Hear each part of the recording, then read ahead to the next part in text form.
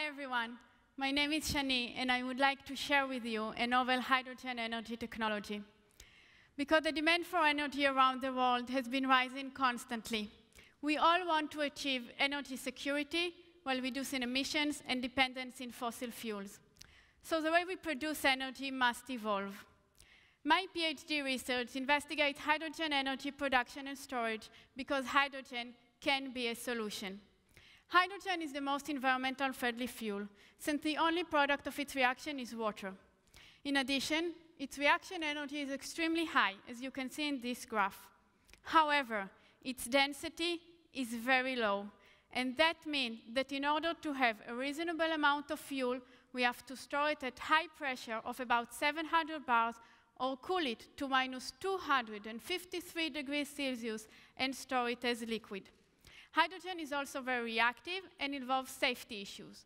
For those reasons, we suggest to produce the hydrogen when and where it is needed using the chemical reaction between aluminum and water. But aluminum and water don't react in regular conditions due to a thin oxide layer that covers the aluminum particles, preventing any further interaction with the surroundings. The main novelty of this research is an in-house, patented aluminum activation process that enables spontaneous reaction between aluminum and water at room temperature using a small fraction of activator. A maximum of 2% of activator is diffused into the aluminum particles, making this oxide layer non-protective. This method is also very safe, since only aluminum powder and water are stored.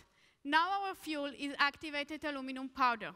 This is tap water, but any type of water can be used, including seawater and wastewater.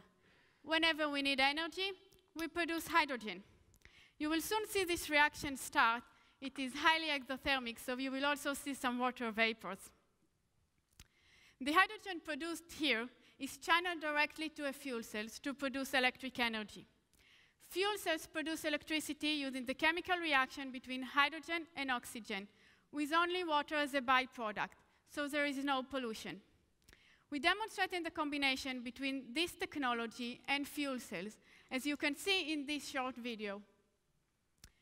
The electric energy stored here can reach 2,200 watt-hours per 1 kilogram of aluminum.